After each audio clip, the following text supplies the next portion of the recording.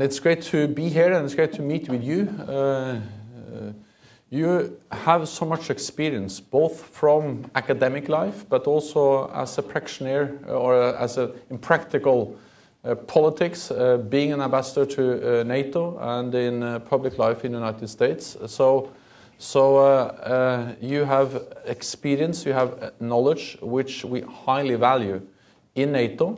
But I also know that you are highly valued here at Harvard and the Kennedy School with all the knowledge and experience you bring to this school. So for me, it's great to be here. And it's great to be at the Kennedy School at Harvard because Harvard is one of the world's most recognized and premier institutions for learning, for public life.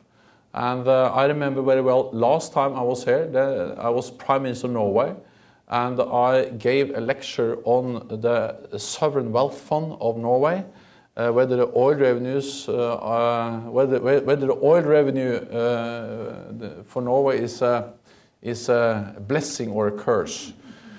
This time my topic is very different. My topic is NATO and the challenges NATO is facing. I will give you, or I will deliver a speech, and then afterwards I'm more than ready to and happy to answer your questions on many different topics. But let me start with the fact that the Kennedy School has alumni which have served all over the world in different positions. As prime ministers and presidents, as politicians from many different political parties, and as ambassadors and generals and admirals. And I've also read that there has been some astronauts that that are alumni from the Kennedy School. So there are many people who have served in different positions. And many of the people that have served in NATO, they're also alumni from the Kennedy School. And I think that if we gathered all of them in a room, they could tell us many different tales. They could tell us about Cuban missiles and razor-wired border posts, of velvet revolutions and the tearing down of a wall, of wars halted and genocide prevented. They would tell you about 9/11 and the first and only use of Article 5 of NATO's founding treaty, as Nick just referred to. Treating an attack on one as an attack on all. A moment which Nick remembers very well because at that time he was the ambassador to NATO, as he just told all of us. And they would speak of an organization based on the values of democracy, individual liberty and the rule of law, on common interest and on close friendships. They would paint the picture of an organization that constantly changes to meet the challenges of the day. Shakespeare once wrote of the 7 ages of man. Today, I would like to talk about the 3 ages of NATO. About where NATO has been, about how it's evolved, and about where NATO is going. The first age of NATO began 67 years ago in Washington.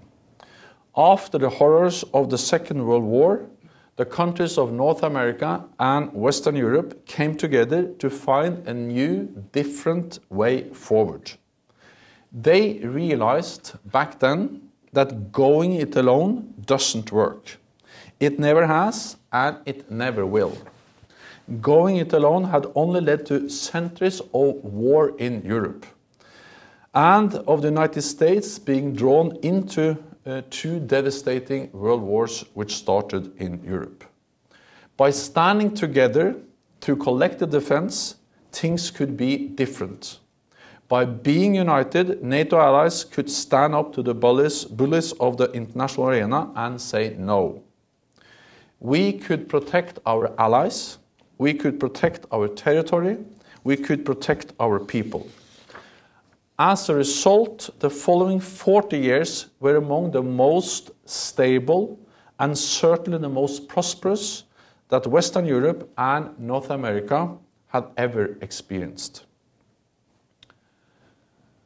And then, in what felt like a moment, the world changed. The Cold War ended without a shot being fired on European soil. The Soviet Union collapsed, the people of the Eastern Bloc were free, new countries appeared as others vanished from the map, and Europe rushed to be united. With many countries in Central and Eastern Europe joining NATO and the European Union. Russia, no longer an enemy, became a partner of NATO. This was a time of great optimism and hope for some, but for others it was a time of fear and violence. The wars in the Balkans in the 1990s were brutal and bloody. The threat of another genocide just half a century after the Holocaust was real. So NATO stepped up, and we entered our second age. Moving from purely collective defense, NATO set its sights on managing conflicts beyond its borders, bringing an end to the war in Bosnia, and later stopping potential genocide in Kosovo. This was a new role for NATO, a role we proved adept at playing. So it was no surprise that after 9/11, NATO took charge in Afghanistan too. Troops from every NATO country, from the United States, Britain, Italy, Germany, Romania, Estonia, and all the other allies joined in. Troops from our partners from around the world, all joined together to eradicate Al-Qaeda, to fight Taliban, and to bring stability to Afghanistan. Together, Canada and the European allies have lost over 1,000 soldiers in that mission. A mission launched in response to an attack on the United States. And we are still in Afghanistan. Supporting the Afghan armed forces, which we helped build from almost nothing to an effective force of more than 350,000 soldiers and police. Standing together as we have always done, stronger together as we have always been. Our unity was essential to managing crisis in our second age. But then, in a moment, our world changed again. That moment was 2014. It was the year that for the first time since World War II, a European country seized part of another by force. With its annexation of Crimea, Russia had torn up the international rule book that had served all nations, including itself, so well for so many years. It rejected the principles set out in the Helsinki Final Act, where all nations are sovereign and independent and should solve their differences through peaceful means, ideas that Russia has helped create. Instead, Russia looked backwards to worn out notions of spheres of influence and of strong nations having dominion over the weak. With the fate of millions of people decided by big men in smoke-filled rooms, and this is an outdated vision we can never accept. 2014 was also the year that witnessed the breakthrough of the terrorist group ISIL or Daesh, combining extraordinary brutality with a twisted vision of a caliphate. ISIL has proved a destructive force in Syria and in Iraq. It is attempting to spread its influence through North Africa and around the world. And acts of terror have been committed in its name from Ankara to Orlando. So now NATO has entered its third age, an age where we must do both collective defense and manage crisis and promote stability beyond our borders. We do not have the luxury of choosing one or the other. We must do both at the same time. And this is exactly what we are doing. We have implemented the strongest reinforcement of our collective defense since the end of the Cold War. We will soon deploy 4 multinational battalions, 1 each to Poland, Estonia, Latvia, and Lithuania, led in turn by the US, Germany, Canada, and United Kingdom. We will also increase our presence in Southeast Europe. With a stronger multinational presence in the east of our alliance, it is clear that any action against any ally will be treated as an attack on all allies. NATO stands strong and we stand united. But we do not seek confrontation with Russia. The Cold War is history and it should stay history. Instead, we want a meaningful and constructive dialogue with Russia. That is why we have held 2 meetings this year of the NATO-Russia Council, to make plain our differences and to find a way forward. And this is also why I met with Foreign Minister Lavrov a couple of days ago in New York. Because while we need more defense, we also need more dialogue with Russia. Russia is our biggest neighbor and it's here to stay. ISIL, however, is totally different. ISIL must be eradicated. Combating terrorism is an essential part of promoting stability beyond our borders. In Afghanistan and elsewhere, NATO has long played a key role in the fight against terrorism, and we are stepping up our efforts. Through the global coalition to counter ISIL, every single NATO ally is already in the fight, standing side by side with America and our partners in the region. And that coalition is as effective as it is thanks to the long history of cooperation brought about by decades of NATO operations and exercises. NATO's long experience in the Balkans and Afghanistan tells us that an essential ingredient of long-term stability is the strength of local forces and local institutions. That's the reason why NATO is building local capacity.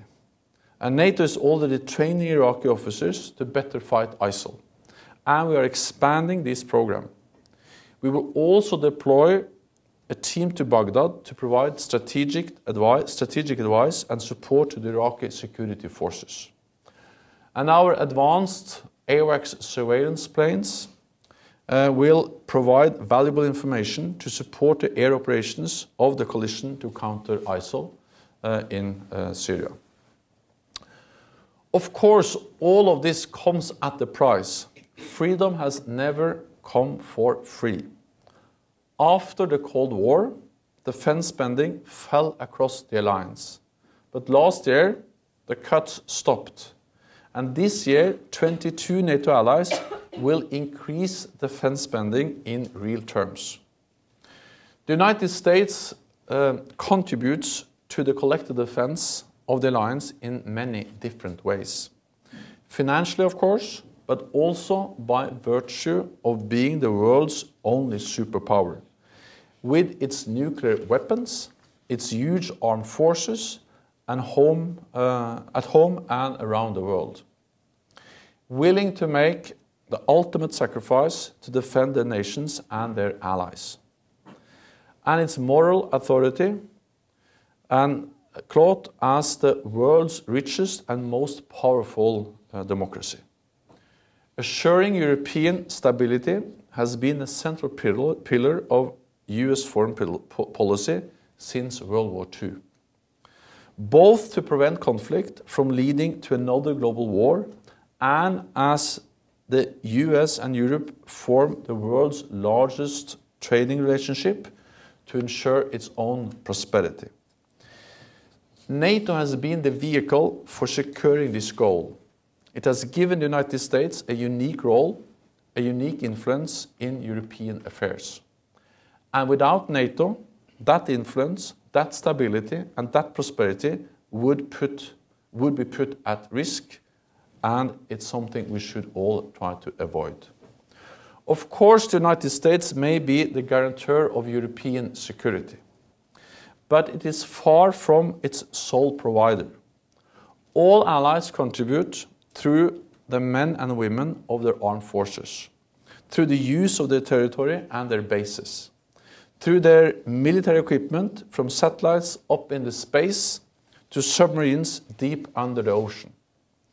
European allies are taking the lead in the new high readiness force we have established in NATO. And the forward presence in the east of our alliance, we also see European allies in the lead. And I continue to press European allies to contribute even more. In return for this commitment, every ally, including the United States, gets the unwavering support of 27 other democracies.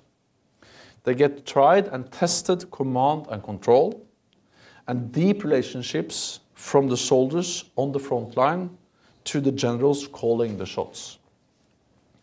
Relationships forged over many years of working and fighting side by side. They get the most powerful, most enduring, and most effective and most reliable alliance the world has ever seen. The world has changed and NATO evolves.